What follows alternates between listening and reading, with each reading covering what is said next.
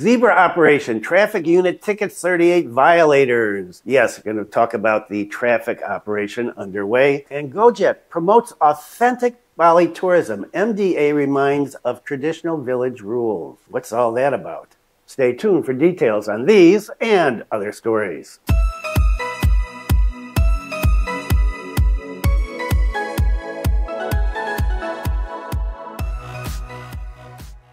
Selamat siang. Welcome to the latest news from Bali, Indonesia. This is October 19th, 2024. I have to think about the year. And my name is Bruce.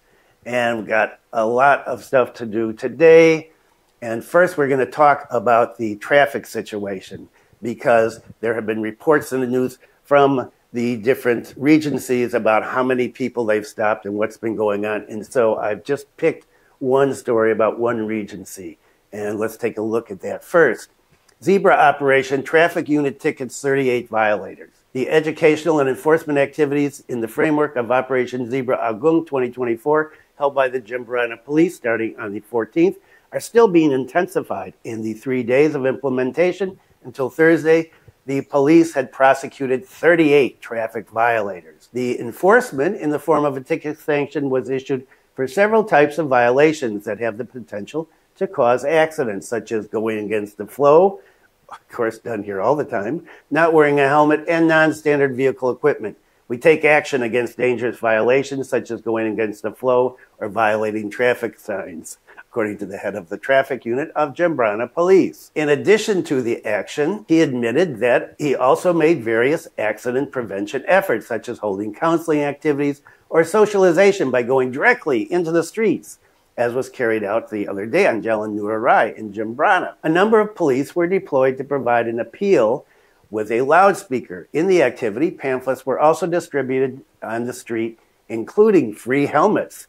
The free helmets were given to motorcyclists who were known to have obeyed the rules, but the helmets were not up to standard or were already dull. Wow. That's nice. I want a free helmet. He explained that similar activities will continue to be carried out during Operation Zebra, which lasts until the 27th. Officers hope that through this operation, public awareness of the importance of orderly traffic will increase so that the number of traffic accidents can be reduced. He said during the 3 days of the operation, there had been no accidents so far. He said, we hope that the traffic accidents in the future can be reduced through public awareness to obey traffic rules. And I think we all want that, but is that going to happen? I don't know. Thinking positively, yeah, it's going to get better. Thinking more realistically, when these things stop, people usually go back to their usual ways. But I hope this does result in less traffic accidents and especially in traffic deaths. Okay, next, Gojek promises authentic Bali tourism. MDA reminds of traditional village rules. What does the word authentic, was the Gen Z or the millennials use authentic all the time? I'm not sure what authentic means. Aren't all of the villages in Bali authentic? Anyway, PT Go2 Gojek Tokopedia promotes travel services to a number of original or authentic tourist destinations in Bali. The service, titled Rajeg Bali, offers the convenience of ordering travel to a number of original Bali tourist destinations starting from the airport. What we are currently promoting is tourism to authentic objects, according to the district head of Bali Gojek. He said the Rajeg Bali program can be ordered from anywhere in Bali with the Go Car service. For customers who travel by plane and want to visit authentic Bali tourist attractions, they can use Go Bandara service. This service serves authentic tourist destinations with electric cars. The form is a voucher that can be used by customers after landing at the airport. Currently, Go Bandara with electric cars is only available at the Bali airport. There are 25 electric cars operating at the airport. He said there are 5 or more tourist destinations in Bali that are still original. What? Among them, a number of restaurants, temples, and tourist attractions that still have an original Bali feel. There are also several original Bali tourist attractions that are planned to be collaborated with. We will move on to which tourist attractions we can collaborate with, he said. Patadu Bandesa Agung for Cooperation, Information, Innovation, and Data Management, Bali Province Traditional Village Council, appreciated the Rajeg Bali Tourism Travel Service. He reminded tourists to use the service to continue to obey the rules of the traditional villages. Don't let there be things outside the rules that are important for the community. For example, there are regulations in one place or a destination. There are rules and regulations that need to be followed. He hopes that the original tourist attractions of Bali are promoted without violating local customary rules and are not overexploited. In addition, he hopes that the Gojek services can become accessible to the digital economy for local residents.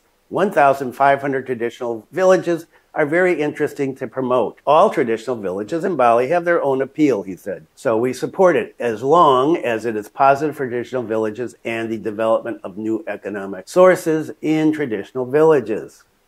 So, possibility to get an electric vehicle from the airport and then go to tourist destinations? Do you go to your hotel first? I'm not sure exactly how that works out, but that may be something people want to do when they get here. So, one more option for people coming in. And what about the fires in Mount Agung? Under control. Bali BPBD says fire on Mount Agung slopes under control. Bali Regional Disaster Management Agency stated that forest fires on the slopes of Mount Agung have been controlled. The head of Bali BPBD, Made Renton, said the hotspots are no longer visible. He said as of Wednesday, 2 days ago, there were no more fire points. Only thin smoke was visible from several tree branches that had been burned. Renton added, reports from Basaki volunteers showed that the burnt bushes were relatively gone, so the potential for fire to reappear and spread was very small. However, the joint team remained on standby to monitor both in locations around the Pura and in settlements in the area for the coming days. The public is also temporarily not allowed to carry out climbing activities on Mount Agung. Going to be a story about that. Climbing activities have been officially closed since the first due to a number of ceremonies at Basaki. The smoke billowing on the slopes of Agung was first observed on Sunday the 13th.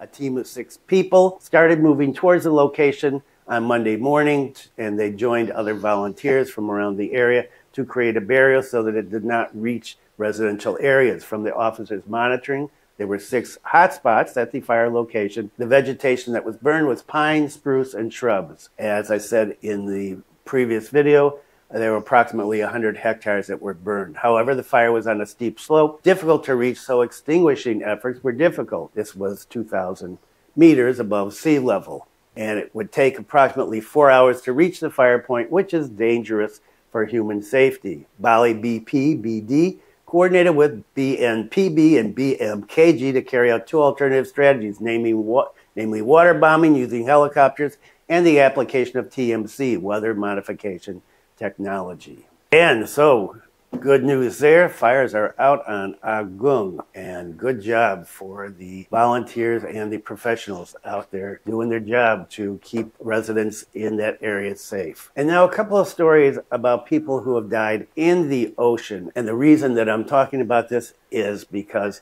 people come here and they get into the holiday mode and they forget that the ocean here can be dangerous. It looks beautiful in a lot of places if you don't have any trash on the beach, but there are currents, undercurrents, and there's undertow, and big waves come up suddenly. The ocean can change really quickly. People that are not used to it, well, it's a dangerous thing. You've got to go into a place, wow, like Lovina. One of the things about Lovina is that the water, like today, wow, very flat, very calm. My kids, my grandchild is out playing in it as usual with all the little kids. It's very safe up here. So if you are out where there are big waves and in areas where there are lifeguards and they tell you not to go, don't go. So let's talk about these 2 stories. Oh my! Wanting to take a fun photo, Indian tourist swept away by waves after falling from Angel's Billabong Cliff, Nusa Penida. And the video of this went viral, and it is scary. An Indian citizen fell from a cliff at Angel's Billabong tourist destination on Wednesday at around 10:45 in the morning. He fell after his body was hit by waves while taking photos at the destination. Head of Public Relations of the Klungkung Police said the incident began when Muhammad Fajar Bahri and his colleague picked the victim up and drove them to Angel Billabong tourist destination using 2 cars. Each car had 4 passengers in it. They arrived at Angel's Billabong around 10:30 in the morning. The group immediately got out of the car and looked for a good spot to take pictures. The victim and the victim's wife chose to take a photo on the edge of a cliff. Never do that. The guide was about to take a photo of the victim's wife. A big wave came crashing into the reef, so that splash of water wet the victim and the victim's wife. Seeing the waves coming quite large, Pakrohim asked the victim and the victim's wife to move away from the scene. However, they did not respond to his warning. At that time, a big wave came crashing into the cliff with a big splash, so it hit the victim and his wife. The victim's wife survived, although I saw in a video she was a little bloody. However, the victim was dragged by the splash of the wave and fell from the cliff into the sea. When the story came out, the body had not been found. He was still being searched for. But, update to the story, his body was found over at Nusa Penida. And this is one of those things with social media. You want to get these photos and never stand on the edge of cliffs. That is so dangerous. So, one tragedy that could have been averted in several different ways. And here's another story about a drowning of a foreigner. And this one is a Good Samaritan story. Intending to help, Australian tourist disappears after being swept away by waves on Bali beach. A foreign national from Australia was lost, swept away by the current at Bali beach in Tabanan. The victim went missing on Wednesday evening. It was reported that he was dragged away, according to the head of public relations of the Tabanan police. He explained that the incident began when the Australian tourist who was staying at Istana Balian village was out on the beach enjoying the afternoon. While he was walking, he suddenly ran towards the beach because he saw another foreign tourist who looked like he was drowning after being swept away by the current. The foreign tourist who looked like he was drowning was from Germany. The victim reportedly wanted to help. While helping, the foreigner from Germany managed to survive, but the victim was swept away by the current. As of yesterday, the body has still not been found. Teams are out searching for him. And so just a warning, there are lovely things to do here. This is Bali. It's, a wonderful place. I've lived here for 35 years. Lovely place, but you've got to be careful. You've got to be careful. Traffic, you've got to be careful when you're in the water, and you've got to be careful about petty crime on the streets. Always be aware of your surroundings and know what's going on. And if you're going to go into the water, it's always best to have a buddy system. Okay, enough for my safety stuff for the day. I said I was going to talk about Mount Agung and how it's closed, and so let's take a look at that story. There is a ritual until November 30th. There are tourists who stubbornly want to climb Mount Agung. The police and public relations of Pasar Agung, Besaki, found 5 foreign nationals who were going to carry out climbing activities amidst the climbing ban that is still in effect. The foreign nationals, he said, were given an understanding that currently the tourist activity of climbing Mount Agung is temporarily prohibited until the 30th of November. So if you are not here and you are planning to come here, one of the things you want to do is climb Agung, not until November 30th. So that is it for today. Thanks for viewing. Be kind to someone. Stay safe. Take care. And I will see you next time.